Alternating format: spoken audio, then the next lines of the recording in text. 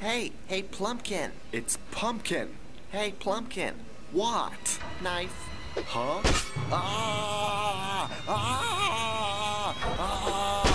Ah! Ah! Ah!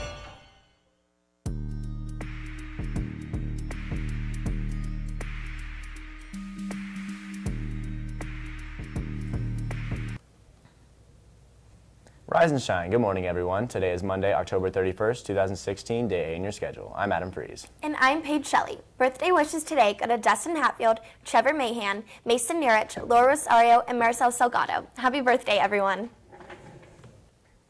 Thursday's overall attendance was 95.01%. Freshmen had the highest attendance with 95.71%. It is reset day today, so there will be no Falcon Time meetings, but tomorrow, Anime Club and ASL Club will meet. Any juniors interested in taking the ASVAB, please see Mrs. Lewis in Student Support to sign up. The test will be given at Staley High School on Monday, November 21st. There will be a limited number of spots, so please see Mrs. Lewis soon. If you have any questions about the ASVAB, see your counselor. Jostens will be here this Friday, November 4th during lunch to take additional graduation product and cap and gown orders. This will be the last time Jostens will be here to take orders for graduation. Please be sure to get your cap and gown ordered for graduation next Friday if you haven't already done so. Also, be sure to have your $60 deposit with you. The Social Studies Department will be having a mock election tomorrow during lunch in the Great Hall. Please plan to participate. Who will Staley High School elect to become our next president? Attention Staley readers, all entries for this October Gateway drawing are due by today. For complete details, stop by the LMC and check out the Gateway display. Lost and found will be cleaned out today by the end of the day. If you have any lost item, please go to Student Services. Are you scared of clowns? This clown epidemic has taken over America. Here's Adam, Noah, Nick, and Mohammed with more.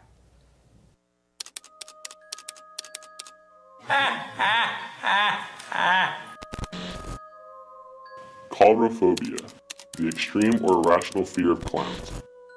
In recent weeks, clown activity has skyrocketed across the United States, with sightings reported in 39 states and increasing daily. So how did the clown epidemic begin? A fear of clowns has existed in American pop culture for some time, with movies like It and Saw becoming fan favorites. The first official clown sighting reported in the U.S. was in Greenville, South Carolina.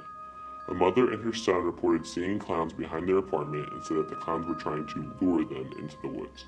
Clown sightings soon rose across the U.S., with instances of school threats and even armed robbery occurring as a result.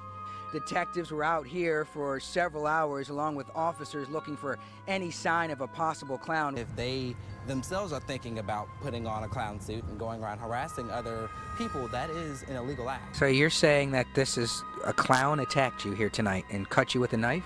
Yeah. Now to the creepy clown sighting in Largo. She says, "Oh my God, Mom, I just was chased by clowns." The clowns are coming. It is clear that the clowns are no longer a joke. So why are we afraid of clowns?